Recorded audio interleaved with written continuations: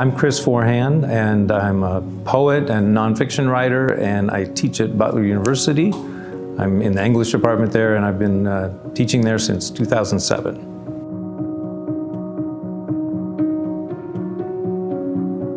I think there's no way for me to have a life that makes sense to me, that gives me some comfort, without being in some way an artist.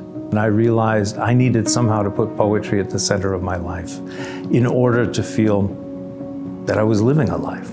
I've been thinking about how important songs have been to me, and the Creative Renewal Fellowship that I received helped me spend some time thinking about and researching this question of what songs do to the mind and what the mind does to songs when we listen to them, and I ended up writing a book about that. Renewal artistically is important to me because that's what art is all about. It's constantly changing, it's constantly moving. We talk about artistic creation. Creation is the making of a new thing.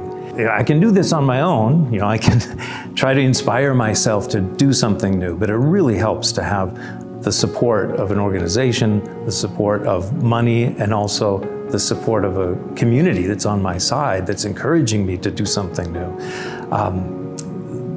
Because without that constant renewal, one grows stale, and that's the last thing you want in art.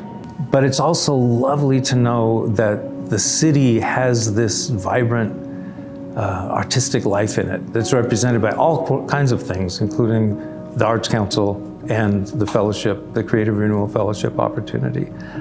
It's just a good thing to have.